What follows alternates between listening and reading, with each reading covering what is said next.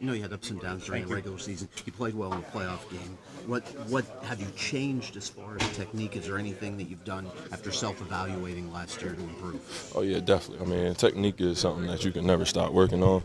So that's a continuous process, to keep honing in on the things. And now I'm here with Coach Goose, and learning how he teaches things and getting ready to excel. Have you made changes in your technique since last year to try to do something different? Definitely, honing it in. I wouldn't say too much difference, but just making sure everything's crisp and a little better. Footwork, finishing, your fits, hands, all that. How crazy is it getting here and having to prepare for a new team and all this stuff coming from a hurricane?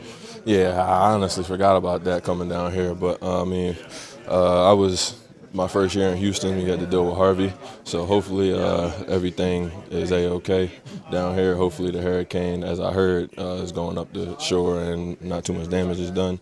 But you can't stop living, so we still got to prepare. Hopefully, as I said, everything's good for the whole South Florida and even the coast as the hurricane touches the coast. So praying there for everybody.